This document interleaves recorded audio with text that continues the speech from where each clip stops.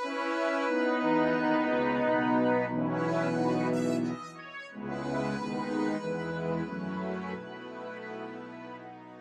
rejoiced when I heard the people saying, let's go to the temple of the Lord. And now, at last our feet are standing within your gates, O Jerusalem. Jerusalem, O fairest city, so strongly built as one united whole.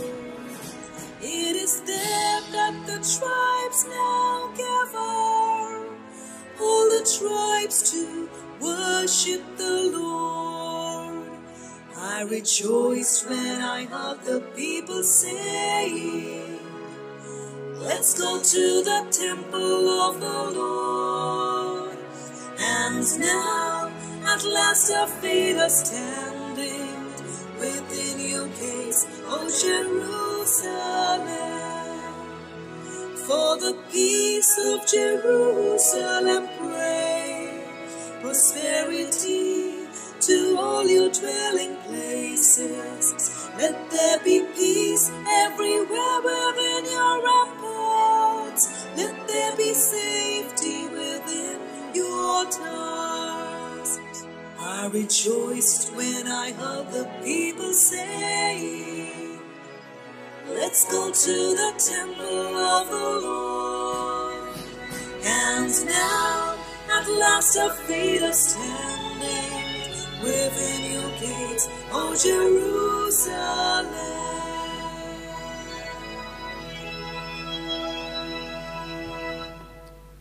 In the name of the Father, and of the Son, and of the Holy Spirit. Amen. The grace of our Lord Jesus Christ, the love of God, and the communion of the Holy Spirit be with you all. And with your spirit. A hearty welcome to each one of you as we complete this week once again and are waiting for tomorrow Sunday and a new week. Today is an important day in the church itself because the Holy Father this evening sort of initiates the World Synod of Bishops with a little program. I regret I could not go again because of the pandemic and the restrictions of government, but I hope that for the next meetings I'll go. And then tomorrow he'll say a mass, and which I should have concelebrated, and officially begin the synod. We pray for the Holy Father, pray for success of the synod. We ourselves in the Archdiocese of Bombay will begin, all the dioceses in the world, will begin the following Sunday. I want to alert you already now that next Sunday, not tomorrow, next Sunday will be again a Mass from my cathedral, but because it's synod and a special occasion, there are only invitees for the Mass. Churches are being opened, and so we'll begin with a Mass with a limited congregation. The Mass will be not at 9 but at 10 on, not tomorrow but the following Sunday, the opening Mass of the Synod. Today is Saturday, and so we have got intentions, thanksgiving for blessings, graces, favors received, that they continue, for showering blessings on our family, keeping us safe, successful renting of my flat at Nerul with a good tenant, thanksgiving for financial favor received. Repose of souls, there are 15 for the deceased soul of Matthias, Pinto and D'Souza families. Soul of Mr. D'Souza, second death anniversary, 13th October 2021, offered by his 7 children. Soul of Father J.B. Mascarenhas. Soul of Anthony Pinto, 25 years death anniversary, 6th October. My grandfather, Mr. Fernandez Nicholas, left for his heavenly abode on 31st August 2021. Beloved father-in-law to be left for his heavenly abode September 6th, 2021. First death anniversary Mass for our father, Mr. Gaspar Suarez, 4th October 2021, the anniversary, he passed away last year. Death anniversary of our father, of soul of Mr. Felix Martis, soul of my brother-in-law, Picardo, birthday 5th October, passed away on 29 July. My granny, Anita Fernandez, 19th anniversary, 8th October. Soul of Oscar Vaz, 3rd anniversary, 9th October. 1st anniversary of my spouse, Eric Vinod D'Souza, October 9th, 2021. Soul of my brother-in-law, Savio Sequeira, 12th October on his birthday. My great-grandmother, Cherubina D'Souza, and souls in purgatory. For good health and spiritual well-being, speedy recovery of Sister Regina Sequeira in Chennai, recovery of amputated leg, no fluctuation in diabetes levels of Mr. D'Souza, healing of vertigo, improvement in hearing, D'Souza, spiritual, physical well-being, back pain be healed, daughter's left leg speedy recovery, 5 months of surgery. Good health of family members, relatives and friends, overcoming autism of my grandson. Good job in studies for my SYBA studies, exam starting from the 11th of October, for a job to the jobless, those seeking jobs. Prayer birthdays, my nephew, birthday on the 7th of October, Nilo Shetty, daughter Karen, birthday on the 10th of October, and finally, get my Portuguese passport as soon as possible. Pray for all these intentions, and now let's begin our Eucharistic sacrifice, asking God's forgiveness. I confess to Almighty God, and to you, my brothers and sisters, that I have grievously sinned in my thoughts and in my words, in what I have done, what I have failed to do, through my fault, through my most grievous fault. Therefore I ask Blessed Mary, ever Virgin, all the angels and saints, and you, my brothers and sisters, to pray for me to the Lord our God. May Almighty God have mercy on us, forgive us our sins, and bring us to everlasting life. Amen. Lord, have mercy. Lord, have mercy. Christ, have mercy. Christ, have mercy. Lord, have mercy. Lord, have mercy. Let us pray. O God, who wonderfully numbered among your holy shepherds Blessed John Henry Newman, a man aflame with divine charity and outstanding for that faith that overcomes the world, grant, we pray, that through his intercession, we too, persevering in faith and charity, may merit to be sharers of his glory. Through our Lord Jesus Christ, your Son, who lives and reigns with you in the unity of the Holy Spirit, God, forever and ever. Amen. Amen. Please sit for the reading.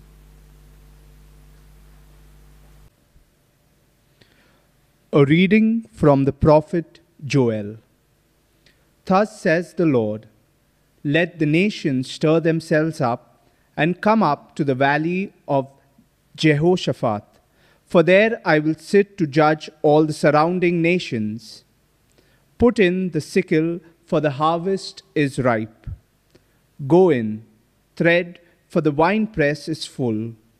The vats overflow, for their evil is great.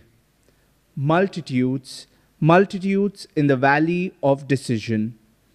For the day of the Lord is near in the valley of decision. The sun and the moon are darkened, and the stars withdraw their shining. The Lord rose from Zion and utters his voice from Jerusalem, and the heavens and the earth quake. But the Lord is a refuge to his people, a stronghold to the people of Israel. So you shall know that I am the Lord your God, who dwells in Zion, my holy mountain, and Jerusalem shall be holy, and strangers shall never again pass through it. And in the day the mountain shall drip sweet wine, and the hills shall flow with milk, and all the streams beds of Judah shall flow with water. And a fountain shall come forth from the house of the Lord, and the water the valley of Shittim. Egypt shall become a desolation, and Edom a desolate wilderness, for the violence done to the people of Judah, because they have shed innocent blood in their land. But Judah shall be inhabited forever, and Jerusalem to all generations. I will avenge their blood, blood I have not avenged, for the Lord dwells in Zion. The word of the Lord. Thanks be to God. Our response is, rejoice in the Lord, you just. Altogether, rejoice in the Lord, you just. The Lord is King, let earth rejoice. Let the many islands be glad. Cloud and darkness surround him. Justice and right are the foundation of his throne. Our response, rejoice in the Lord, you just. The mountains melt like wax before the face of the Lord of all the earth. The skies proclaim his justice, all people see his glory. Our response, rejoice in the Lord, you just. Light shines forth for the just one, the joy for the upright of heart. Rejoice in the Lord, you just, to the memory of his holiness give thanks. Our response, rejoice in the Lord, you just. Kindly stand for the gospel. Alleluia, alleluia. Blessed are those who hear the word of God and keep it. Alleluia.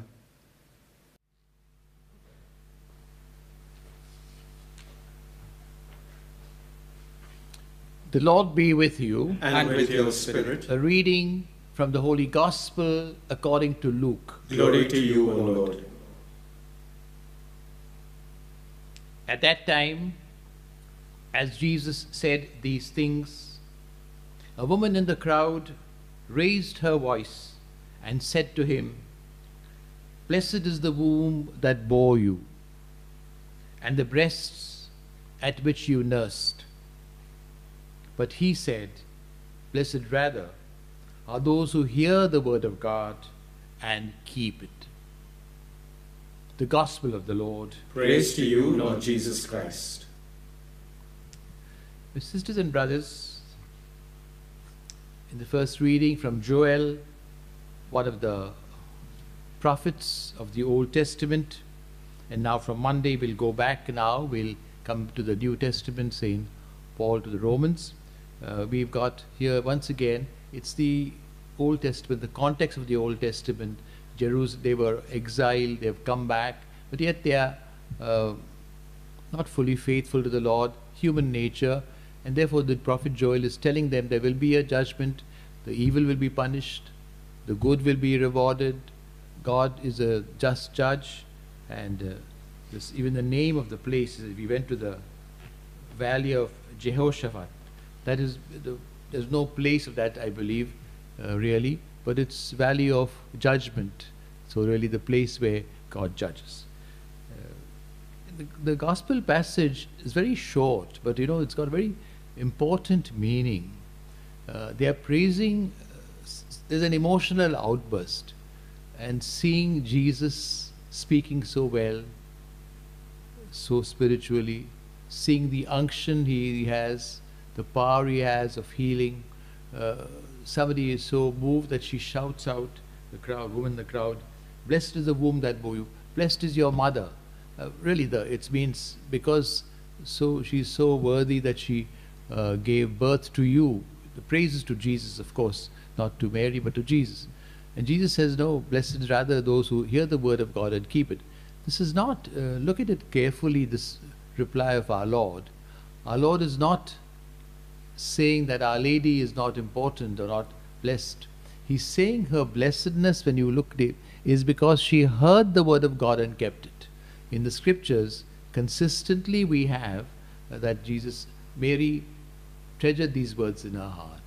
She heard what the angel said, what Simeon said, and all these things. Some pained her, some gave her joy, but what the angel Gabriel said, and she kept it, and she observed the word of God. So her holiness is not, and her greatness is not because she is the mother who gave birth to Jesus physically, but spiritually she was totally united to him. And therefore that's a message to us, to be united with Jesus, to hear the word of God and keep it. Do we hear the word of God? Do we love the word of God? It's we don't fully understand it. The Old Testament, very often we don't know the context, so we don't know what Joel today is a longish passage, but the context is really that they is telling them, come back, listen to the Lord, don't betray the Lord.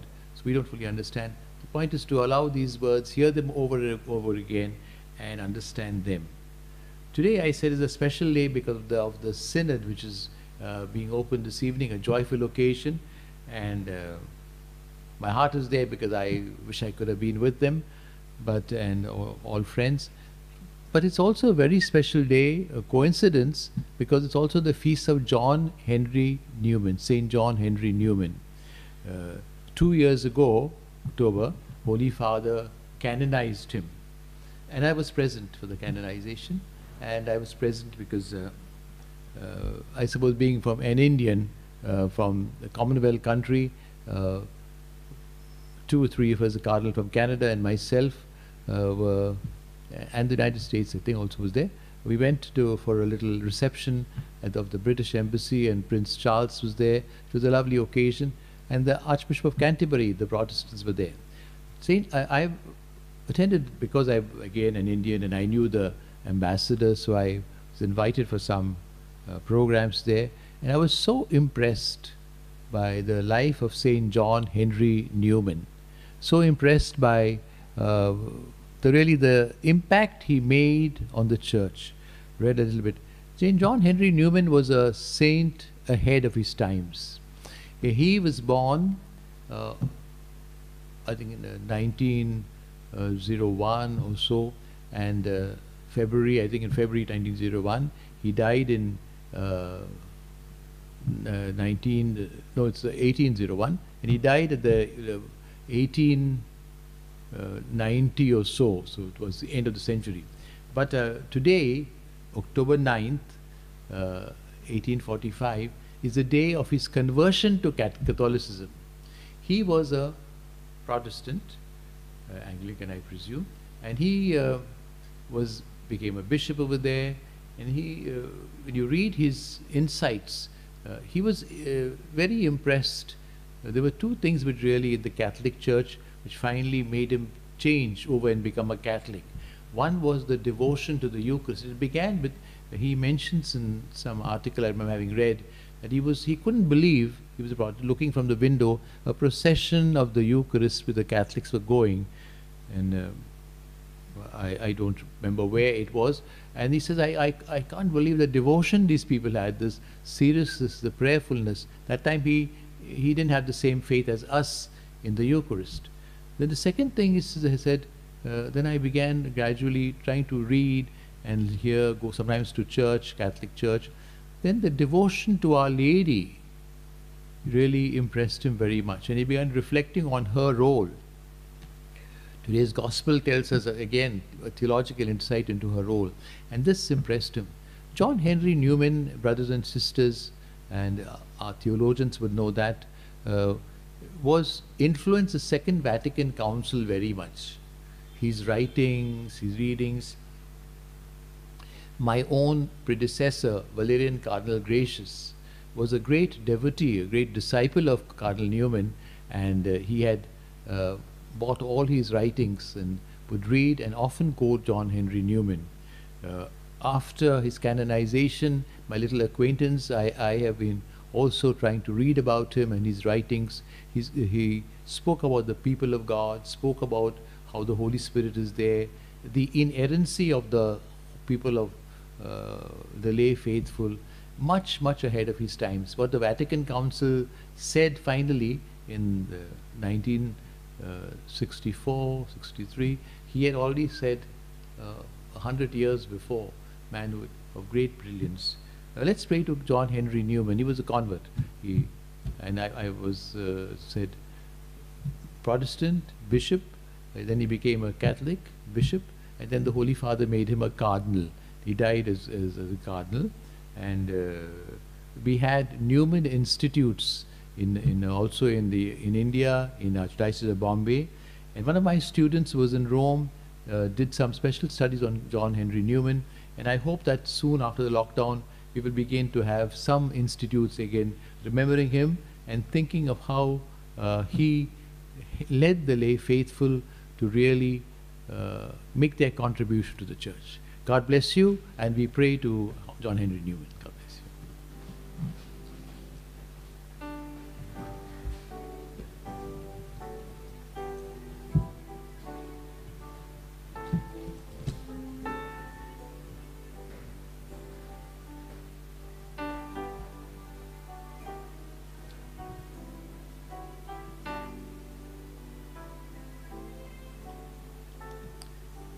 Blessed are you, Lord, God of all creation.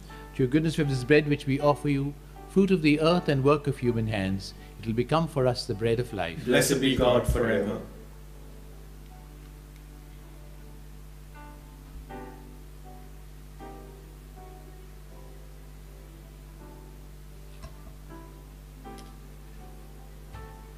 By the mystery of this water and wine, we come to share in his divinity, who humbled himself to share in our humanity. Blessed are you, Lord, God of all creation. To your goodness we have this wine which we offer you, fruit of the wine and work of human hands. It will become our spiritual drink. Blessed be God forever. Lord God, we ask you to be pleased. Receive this sacrifice we offer you in humble and contrite hearts.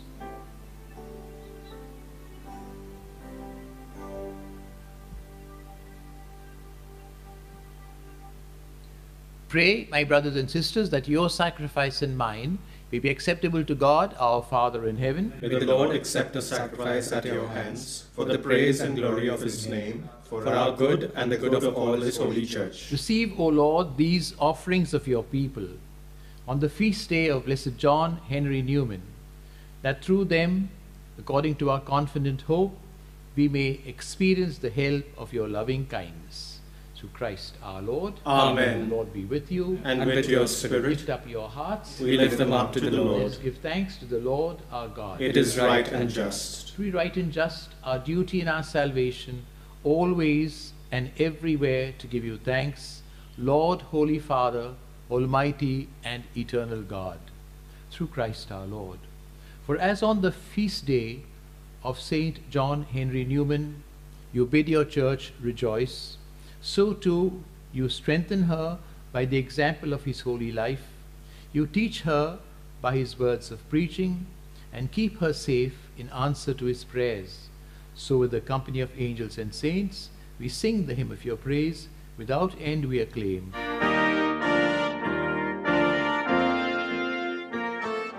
Holy, holy, holy Lord, God of hosts, heaven and earth are full, are full of your glory.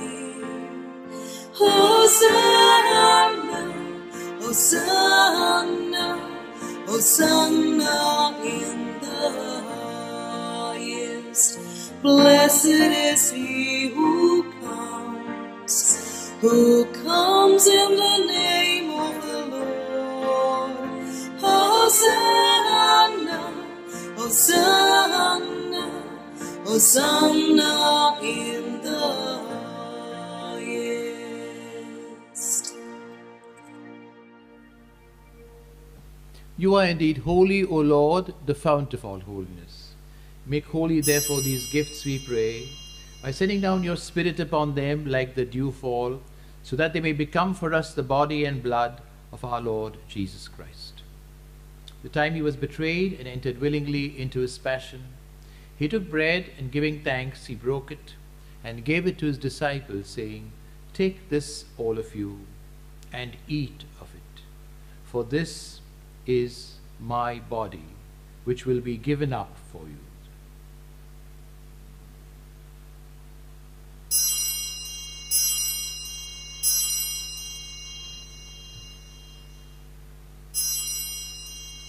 In a similar way, when supper was ended, he took the chalice. Once more giving thanks, he gave it to his disciples, saying, "Take this, all of you, and drink from it, for this is the chalice of my blood, the blood of the new and eternal covenant, which will be poured out for you and for many for the forgiveness of sins. Do this in memory of me."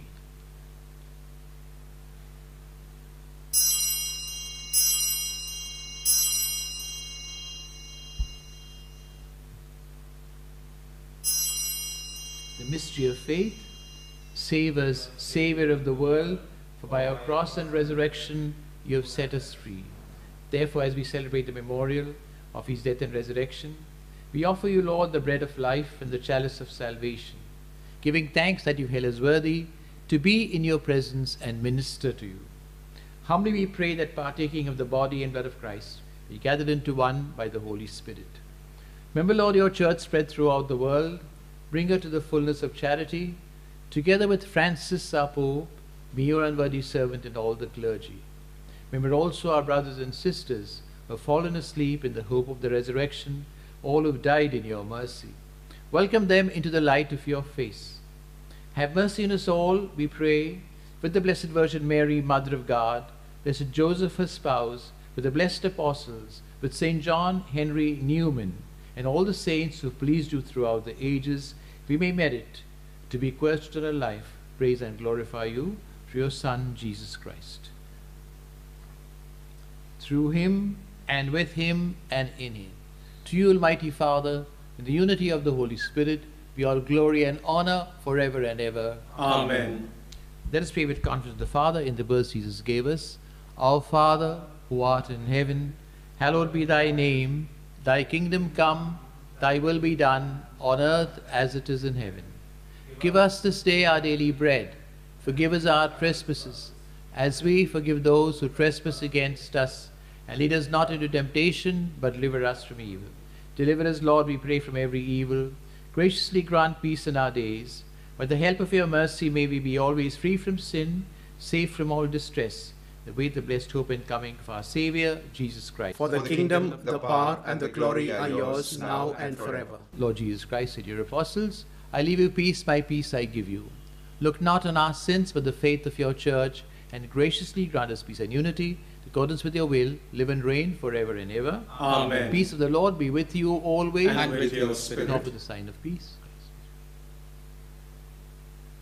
Lamb of God, you take away the sins of the world, mercy on us. Lamb of God, you take away the sins of the world, mercy on us. Lamb of God, you take away the sins of the world, grant us peace.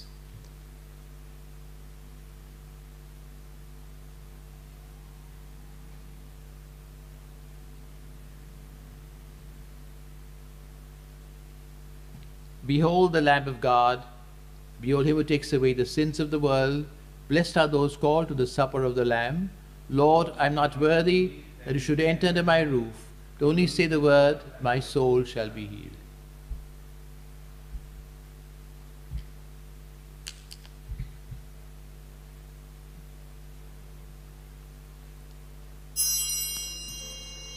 We now make our spiritual communion with the Lord.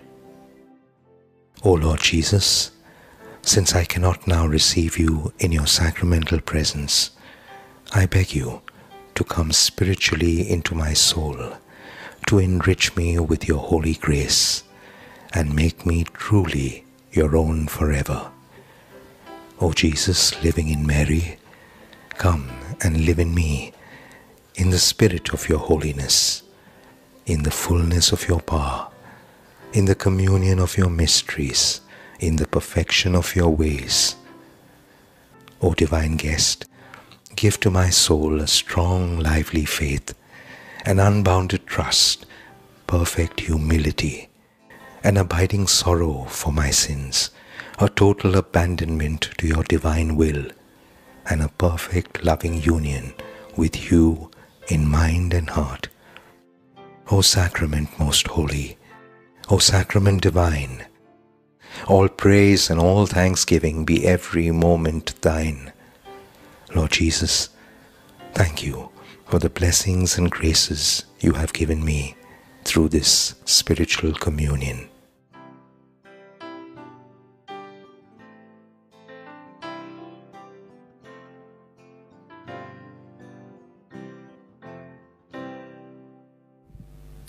Let us pray. Replenished by the sacred body and precious blood of your Son, we pray, O Lord our God, that what we celebrate with loving devotion may be our sure pledge of redemption. We make this prayer through Christ our Lord. Amen. The Lord be with you. And with your spirit. The Almighty God bless you, the Father, the Son, and the Holy Spirit. Amen. The Mass is ended. Let's go in peace to love and to serve the Lord. Thanks be to God. God bless each one of you. Lovely weekend.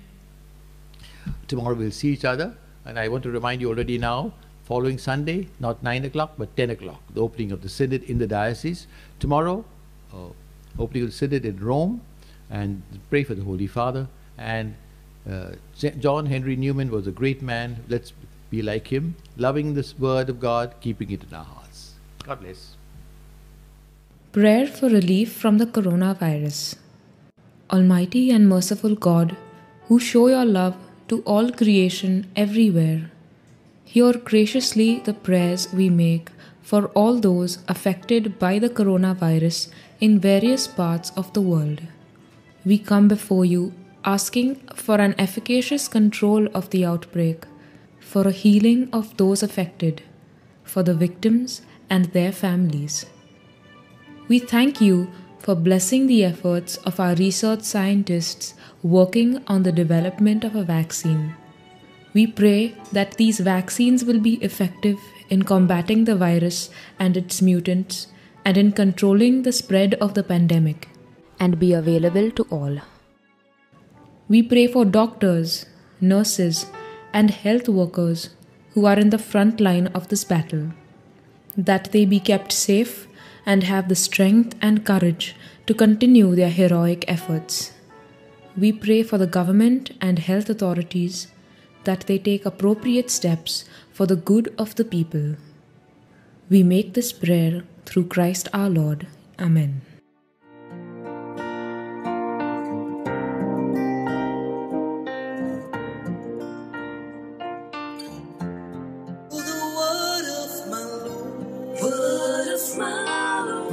Deep within my being, oh, the word of my Lord, you have filled my mind. Before I found you in the womb, I knew you true and true. I chose you to be mine. Before you left